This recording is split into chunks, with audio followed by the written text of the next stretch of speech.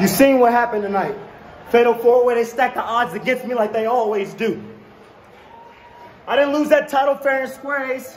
I'm gonna be honest with you, but I had to fight and claw my way up to the fucking top, man. But that's okay.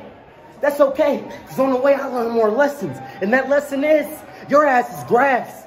I'm coming for you. Next time I see you, next time we link, we collide, anything like that, I'm taking the Heritage Championship from you. I'm taking your baby away from you. Because that shit's mine, and it's been mine. Young Goat shit.